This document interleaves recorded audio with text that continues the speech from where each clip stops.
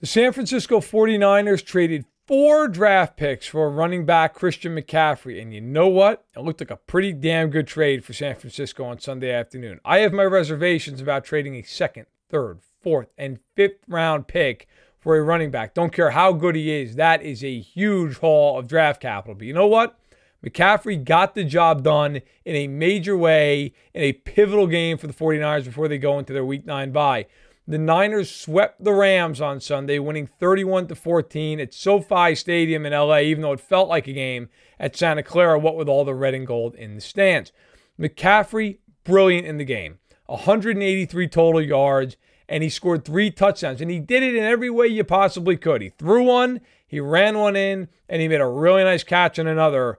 And so McCaffrey getting the job done in every conceivable fashion for a Niners team that needed it. Even though the game ended up being a runaway, it was close for much of the afternoon. Now look, McCaffrey, not only did he have 183 yards, not only did he score 3 touchdowns, but he did so many of the little things that helped San Francisco win.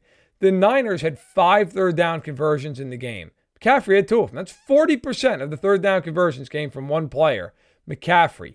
Also, on first down, and this cannot be stressed enough, he touched the ball 16 times. He averaged 5.6 yards per touch on first down. That makes life a hell of a lot more manageable for Jimmy Garoppolo. Jimmy Garoppolo loves play action fakes. So guess what? When you're in 2nd and 4 and better all the time, you're going to be able to throw some play action passes and get teams to bite. It also is going to slow down the pass rush. The Niners thrived in that situation on Sunday, and it helped the Niners to get to 4-4 on the season, moving ahead of the Rams, moving a full game ahead of the Cardinals, and trying to chase down the Seattle Seahawks, who at 5-3 do lead the NFC West by a game. Of course, San Francisco already with a Week 2 win over Seattle, so that bodes well for the faithful. Look, with McCaffrey, the Niners suddenly have this triumvirate of incredible talent with George Kittle and Deebo Samuel, with the latter not even playing on Sunday with a hamstring injury, but should be back after the bye week. Then you factor in a guy like Brandon Ayuk, and all of a sudden, San Francisco, one of the more dangerous offensive cores in the NFL, maybe the most dangerous in terms of just pure weaponry. Look, San Francisco now is going to come out of the bye and get the LA Chargers. Well, guess what? The Chargers have the worst run defense in the NFL, averaging a ridiculous 5.7 yards per carry against.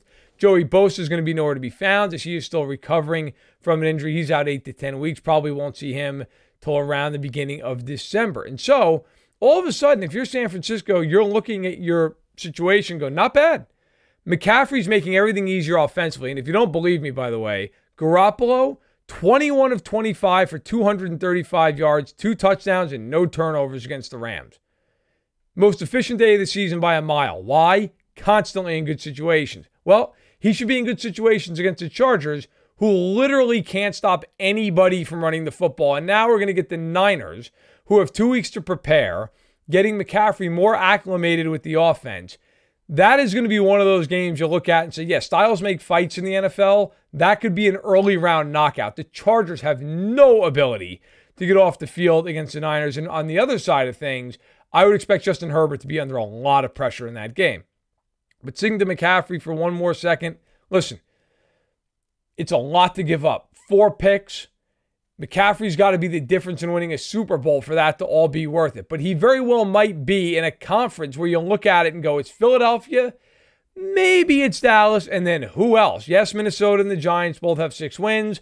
I don't think anybody thinks either of those teams is more talented than the 49ers. And so McCaffrey showing his worth in a very clutch divisional win. San Francisco goes to the bye at 4-4.